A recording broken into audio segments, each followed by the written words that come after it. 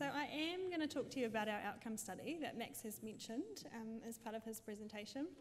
And so as part of the RCT that Max talked about, we also did an outcome study and we recruited additional participants into that counselling and options standard care arm. And our outcome study reports on this standard care arm. Our results at 12 months have been presented at previous forums, and today I'm going to talk to you about how the clients were doing 3 years later.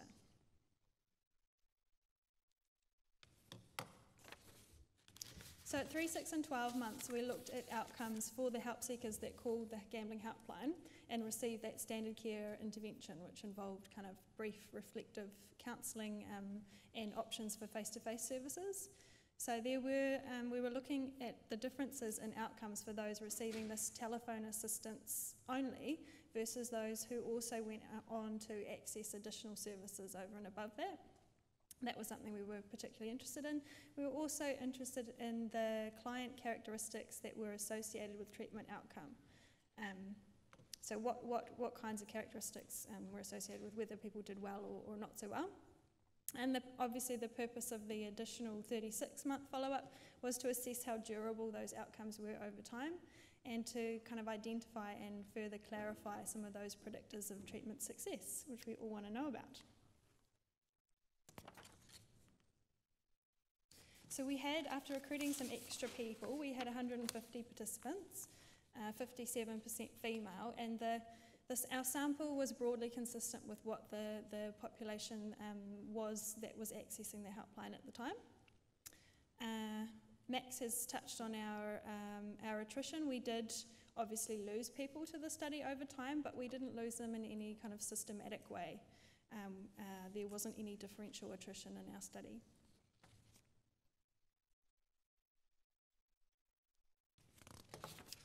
Our measures covered self-report days gambled, money lost, treatment goal success, as well as people's self-reported control over their gambling, the kind of impacts that gambling was having on their various life areas, work, home, family, as well as PGSI. We looked at psychiatric comorbidity, psychological distress, and those comorbid issues with tobacco, drug and alcohol use as well.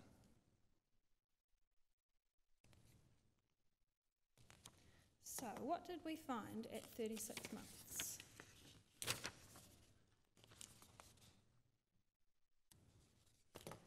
Similar to the RCT, really good things happened. For our gambling outcome measures, we saw substantial improvements from baseline to the 3 months in terms of the days that people were spending on gambling, the dollars that they were losing, and the amount of control that they had and they felt they had over their gambling. And that was sustained at 36 months.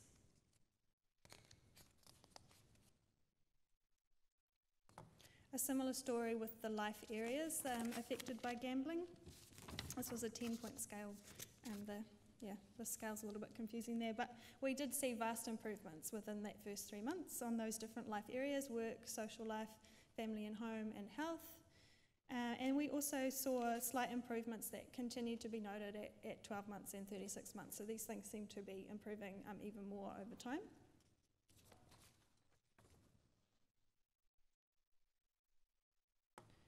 The top graph there is PGSI median score, and we looked at that in a 12-month time frame as well as a 3-month time frame. And you can see those median scores decreasing over time. The median score at 12 months was half that at baseline and reduced even further at 36 months to just 5. And with our PGSI 3, we can see those substantial improvements within the first 3 months. That was then maintained at 6 and 12. And we saw a further substantial decrease in PGSI 3 at 36 months, which we were quite excited about, down to a median of 2, so down to a median of being in that low-risk gambler category. When we look at categorisation of problem gambling using the PGSI, we had almost all of our participants at baseline were classified as problem gamblers using a cut-off score of 8 or above, and which reduced down to 58% at 12 months and even fewer at 36 months. So although having said that, we did still have 38.3% people showing up as problem gamblers at 36 months. And we do, as Max sort of touched on, we do like to kind of contextualise that a little bit further. And I think we can do that, like thinking about those 2/3 of gamblers, 2/3 problem gambling or moderate risk, a bit further when we look at the PGSI items themselves. So what we found at 36 months was that the items that were endorsed most often were the likes of number 5, 7 and 9 here. So how often have you felt that you might have a problem with gambling? How often have you felt guilty about the way you gamble? How often have all your household experienced financial problems? And these are things that are likely or could potentially persist for quite a long time in people's lives.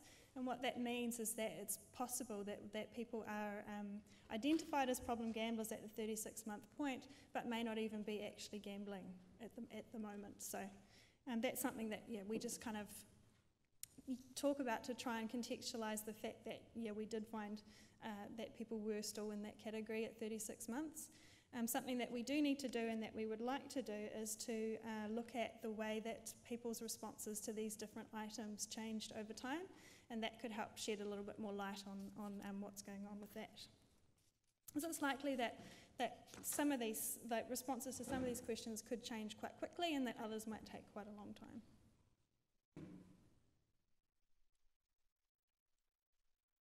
The story with psychological distress was also a good one. We use the K10 in the top graph there, and you can see that amount of distress shifting quite dramatically within that first 3 months. And at 36 months, we had just 3% of people being classified as experiencing high distress, compared to over 50% at baseline, so that's quite a big difference. The bottom graph there is looking at affective disorders, and we did see significant improvements in both major and minor depressive disorders, not so much for dysthymia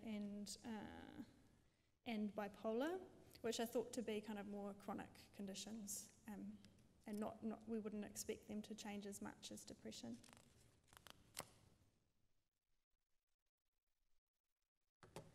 Bit of a different story with alcohol and substance use.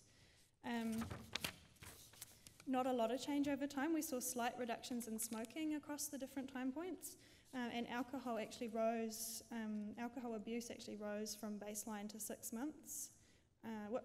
Actually it went down from baseline to 6 months. However, at 12 and 36 months, it rose again to over 60%. So not so much change there, which we think does point to some of the specificity of the intervention that was delivered by the helpline in terms of how it affected gambling and not so much these other issues. And whilst most people didn't report drug abuse, those experiencing problems did reduce. But you can see quite clearly from these graphs that the effect on other issues is not so strong as it is with the gambling impact areas.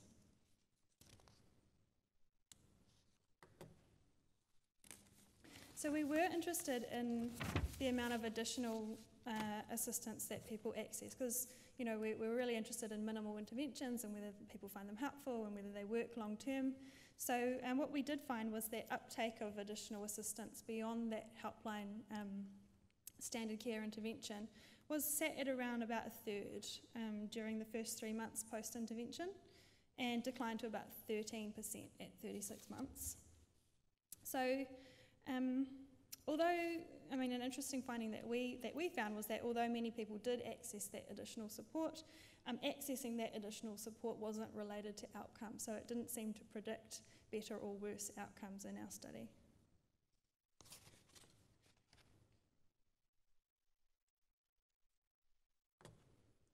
So when we look at some of the predictors of the successful outcomes, this one in terms of PGSI, actually being employed was the only significant demographic variable that predicted successful outcomes in terms of PGSI.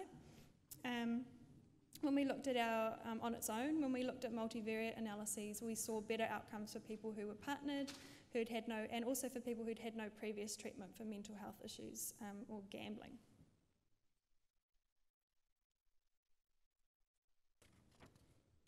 In terms of trying to predict how in control of their gambling people felt, the more socioeconomic deprivation people were experiencing and the lower quality of their life, the less improvement was seen in their control over gambling, which, yeah, kind of makes sense.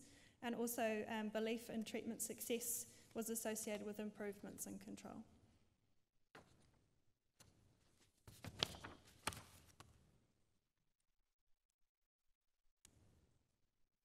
So coming back to that point about additional treatment again, those 2/3 did receive some additional assistance, so they went out and got additional treatment beyond that helpline conversation. Mostly they accessed that in the first 3 months, and also encouragement to do that was kind of built into that standard care approach. So people were given the options for face-to-face and encouraged to seek out the services that they felt that they required. And we know that New Zealand problem gambling services in terms of face-to-face services are quite varied, and they're also widely available, and that's something that the impact on our outcomes was something we couldn't really control for, if that makes sense. So receiving additional assistance wasn't associated with outcomes, but as Max has touched on, we can't infer that additional treatment wasn't beneficial because people chose to access that additional treatment. They weren't allocated to receive it or anything like that. And it may be that that additional treatment contributes not too much extra, or it could be that, that unaccounted for variability that we couldn't measure in terms of what it was exactly that people got when they accessed that face-to-face treatment has kind of messed with our results a bit. Or it could be that people are relatively accurate in determining what they need and when they need it, and that, as Max has said, without getting that additional treatment, people may have done worse.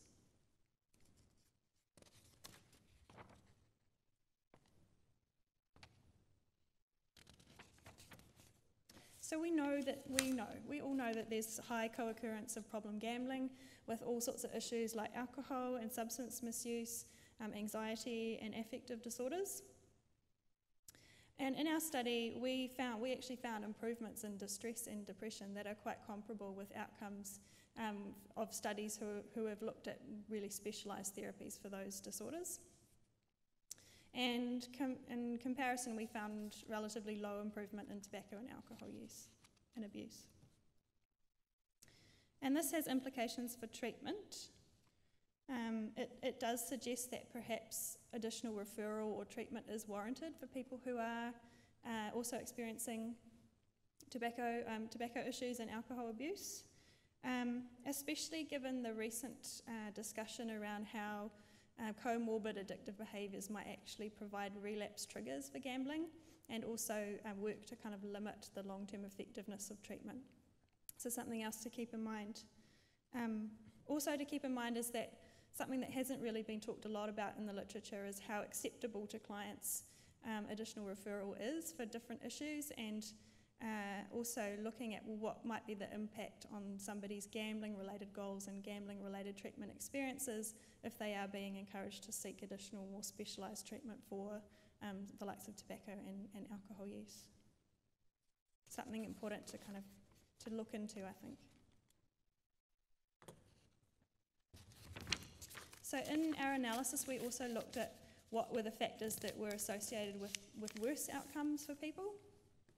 And we think this is important because it might help us identify the client groups who could benefit from that more intensive support. So, as Max has said, we could have this stepped care, we could target our resources at people who might actually benefit from that more intensive support. And when we looked at PGSI 12, which was one of our key clinical measures, we saw that factors associated with worse outcomes were having illness, being on sick leave, being widowed and being without a partner, and also having previously received treatment for either mental health or for gambling issues. Other factors associated with worse outcomes on our other key outcome measures, so our days and our dollars and our amount of control over gambling, were high PGSI 12, as you'd expect, low quality of life, low self-efficacy at baseline, as well as, related to the previous point, past year mental health treatment. So we think that previous formal help seeking might actually indicate comorbidity, obviously, and more chronic gambling problems as something else important to keep in mind with treatment.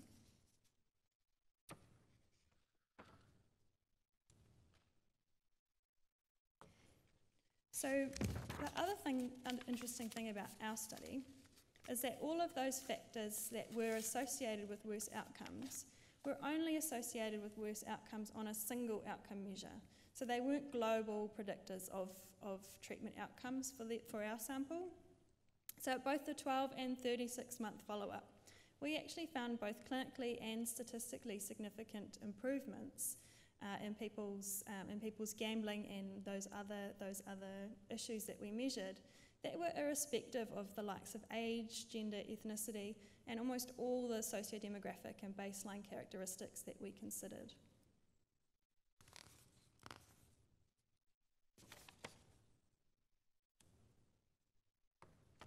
So to sum up, we found significant improvements in gambling and related problems 36 months after a brief telephone intervention, which we think is pretty cool, as well as additional improvements in the number of days that people gambled, median PGSI, and also the proportion of problem gamblers in the sample.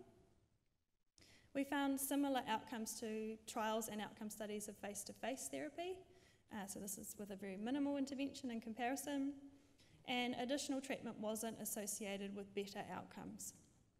So we're suggesting that perhaps most gamblers don't require long, intensive duration face-to-face interventions, but there is a challenge there in terms of how we might identify people that could or will need those long-term interventions in order to improve and sustain that improvement.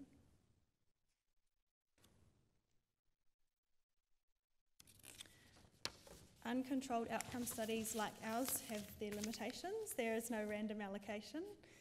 There are many confounding factors that we couldn't account for. And as always, large sample RCTs are important to establish a bit more concretely which clients might respond better to which sorts of treatments.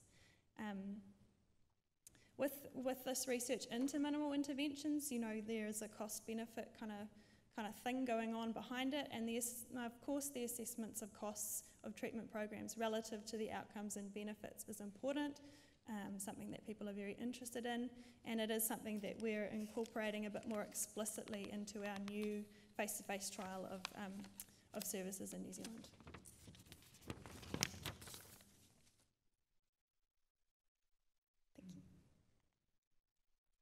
So this is my last slide, which is just to say thank you to our participants, our gamblers that took part in the study, the Gambling Helpline, which is now part of Home Care Medical. However, Sue Hohaya is here, who was involved in the trial and was in management at the Gambling Helpline at the time. So thank you, Sue. As well as the students who did a lot of our follow-up work, our funder, the Ministry of Health. And this says the report will be available. The report is available on the Ministry of Health website and our Gambling and Addictions Research Centre website as well. Thank you.